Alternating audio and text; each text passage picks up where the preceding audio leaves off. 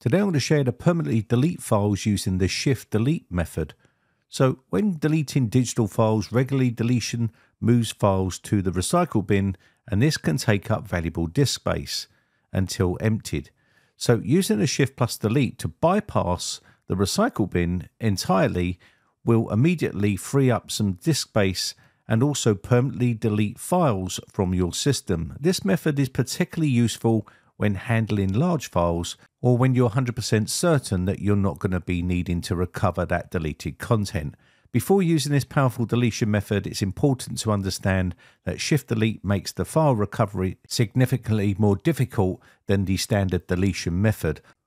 While specialized recovery software might still be able to retrieve recently deleted files, in some cases, the likelihood of successful recovery decreases dramatically using this method. If you enjoy this content, subscribe for more quick tech tips just like this one.